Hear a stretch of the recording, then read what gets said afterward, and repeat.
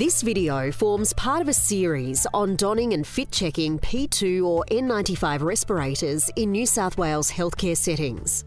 It is important to refer to the overview on these types of respirators for general guidance.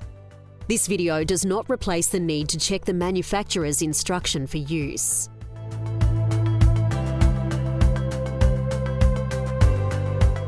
To don the mask, remove the respirator from its packaging and inspect all respirator components for damage prior to each use.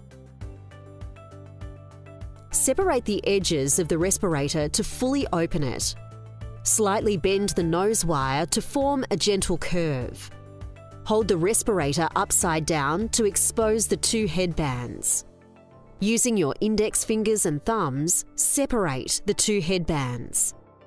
While holding the headbands with your index fingers and thumbs, cup the mask under your chin. Pull the headbands up over your head. Release the lower headband from your thumbs and position it at the base of your neck. Position the remaining headband on the crown of your head. The sequence of applying straps can vary, but the end position of straps remains most important. Conform the nose piece across the bridge of your nose by firmly pressing down with your fingers. Continue to adjust the respirator and secure the edges until you feel you have achieved a good facial fit. Make sure that hair, facial hair, jewellery and clothing are not between your face and the respirator, as they will interfere with the fit.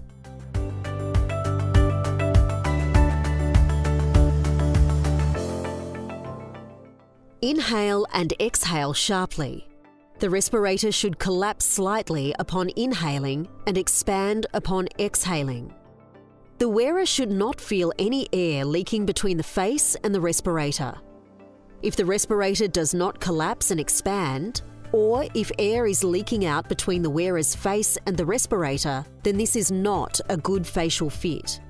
The wearer should readjust the respirator until the leakage is corrected. If you can't achieve a seal, ask a colleague if available to check that the straps are not twisted or for hair or earrings that might be caught in the seal. After making adjustments, repeat the fit check. If you cannot achieve a proper seal, do not proceed with your clinical activity. See your supervisor for advice. You may need to try a different respirator.